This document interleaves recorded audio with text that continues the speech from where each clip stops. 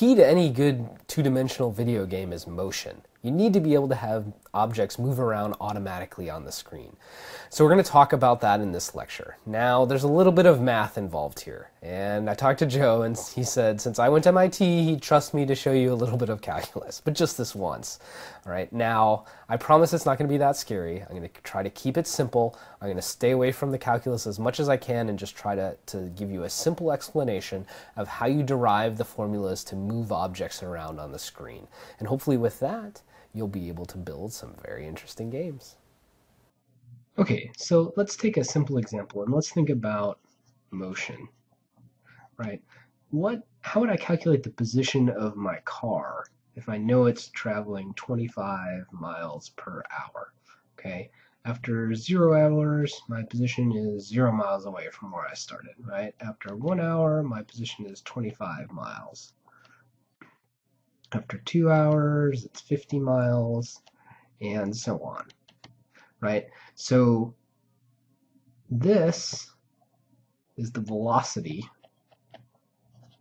of my car. This is time, right? So in the very simplest method of figuring out what your position is, you can say my position equals velocity times time. Okay, so if I have a velocity of 25 miles per hour, I've been traveling for 3 hours, I know that I have gone 75 miles.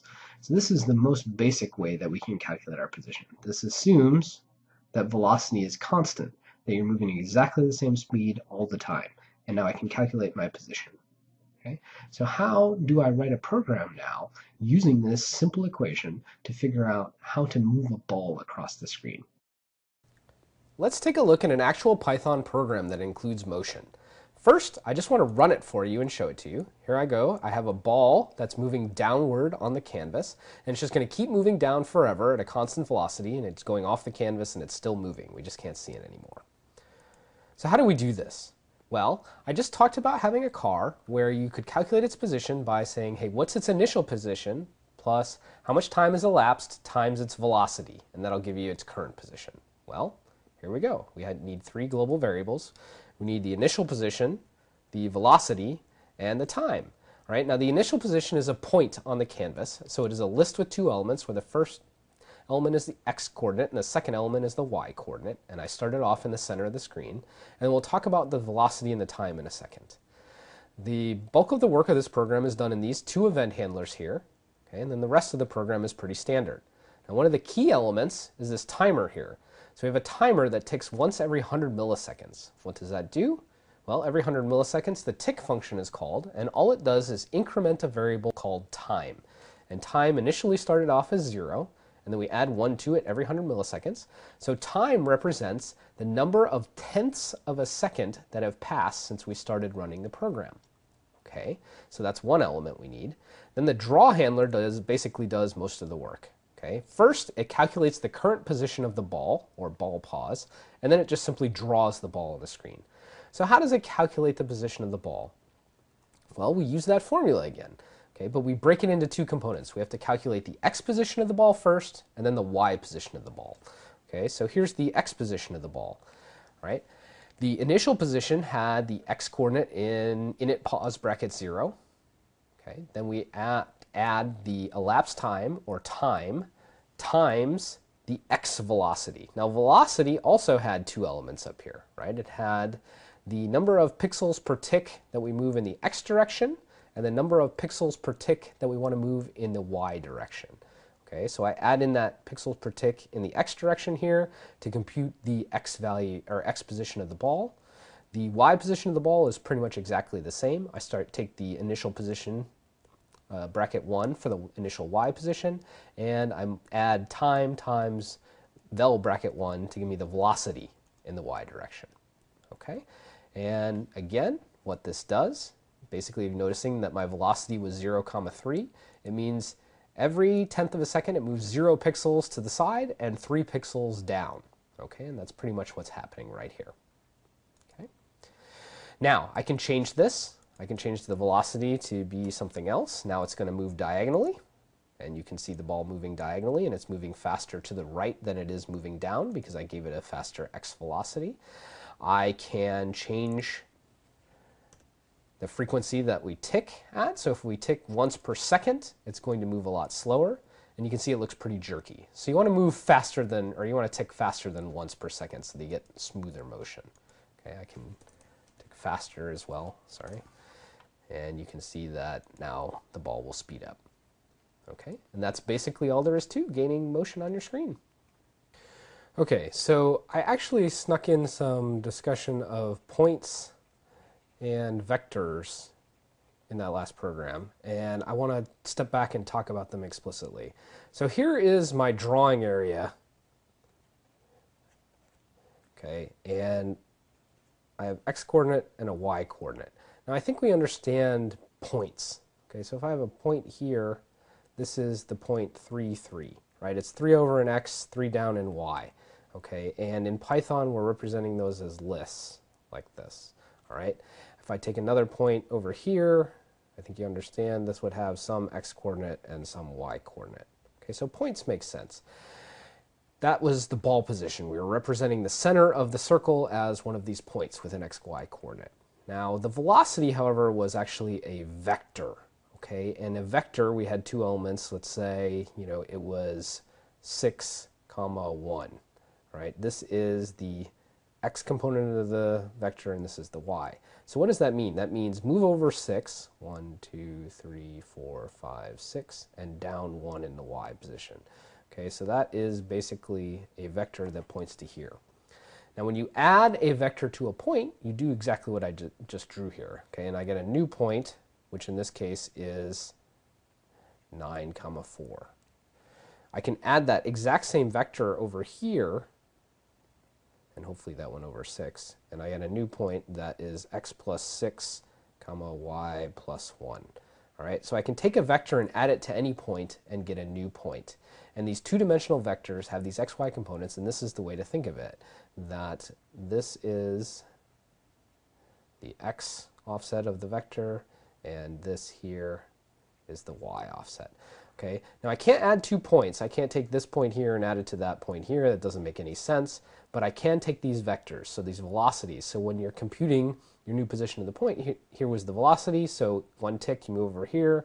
The next tick, you add it in again and move over here. The next tick, you add it in again and move over here, and so on. Okay, so what's happening in that program is you're adding a vector to a point each time. Okay. And we're about to see that you don't have to add exactly the same vector at some point here. You could add a different vector and then your point would move over there. You could add another vector and then your point would move over there, then another vector and your point would move over there. Here's where we have our small bit of calculus. Okay, basically we have our screen again. We have x going here, y going there, and we've got two things going on. We have our position and we have our velocity. Okay, and both of these can change with time, right? My position is different at different times. So position is a function of time. Your velocity can actually change as well. So velocity is also a function of time, right? So I might have some object that moves along smoothly around in the area that I'm drawing, okay? And this is maybe your position at time 0, so there's p of 0, and maybe this is your position at time 25, okay? And I could compute any of the positions in these intermediate times as well. All right, now we've already seen that we're not going to move in exactly a smooth line like this, right? Those ticks showed that if I made them too infrequent, so I'm updating p of t too infrequently, it was all jerky. Instead, we're going to have points. So I'm going to have a point, then I'm going to have another point, then I'm going to have another point, and another point. And I already showed this, that, this might be p of 0. Forgive my bad writing. Here's p of 1, p of 2, p of 3. Okay, and my velocity vector says add this here, add this here, add this here. So here's my velocity at time 0, my velocity at time 1, my velocity at time 2. And they're exactly the same. All right, now maybe here something happens, you bounce off something and your velocity changes. So now here's my velocity at time 3, and my new position 4 is now down here. Okay, so basically what we're doing is we're saying that your position at t plus 1 is equal to your position at time t plus 1, the amount of time that elapsed, times the velocity at time t. Okay, all right, so if I want to calculate where my next position is going to be, I simply add in the velocity. Right? And we saw that we could do that before by just calculating, p of t plus 1 directly. It's, the initial, p of 0 plus t plus 1 times your velocity, all right? Or we can do it incrementally like this, and this is what allows me to basically change the velocity at any time. And that's going to become important. As you'll see in your Pong game, you have to be able to bounce off the walls. You have to be able to bounce off paddles. That's actually a change in velocity. So this is the formula that we care about, and I want to stress that this is math. Okay? In Python, let's think about what this is going to look like. This will be, p of 0 equals p of 0 plus v of 0, and p of 1 equals p of 1 plus v of 1, right? These are the position and the velocity at the current time. This is the new position at the next time. So here's my simple ball motion program reworked to use an implicit timer. Let's look at this. Okay, my ball looks pretty much the same. It's moving down the screen, but the program is different. So what's different? Well, I have ball pause out here. I don't have an initial pause. I actually have the ball position. I still have a velocity, and I've lost that global variable time. I don't need it anymore. I have one handler now, just the draw handler. I do not need a timer anymore. So what happens in the draw handler? Well, every time the draw handler runs, I update the ball position, and I use the formula that I just showed you. I take the x value of the ball position and I add the x value of the velocity to it. I take the y value of the ball position, and I add the y value of the velocity to it. So I'm adding the velocity vector to the current position each time the draw handler runs, and then I'm simply drawing the ball. Okay, so what's happening here, my velocity is move 0 pixels in the x direction every update and 1 pixel in the y direction every update. So every 60th of a second, my ball moves 1 pixel down. I can change these numbers just as before, -3, 1, and my ball shoots off to the left.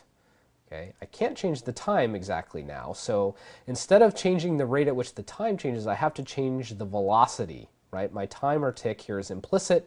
It's the 1/60th of a second of the draw handler, and so I have to change the velocity if I want the ball to go slower or faster.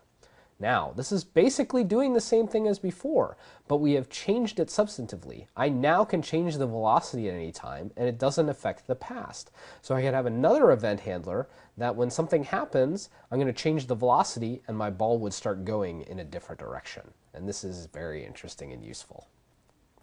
Hopefully you can see we're dangerously close to being able to build a game now. I've just shown you how you can move objects on the screen. In a previous lecture, we saw how you can use the keyboard to move objects that are on the screen. So we just need a couple more things. We need to be able to combine that control scheme with some more fluid motion. We need to be able to interact with different objects, so we need to have collisions and that sort of thing. But once we've got that, you're going to have a pretty fun game.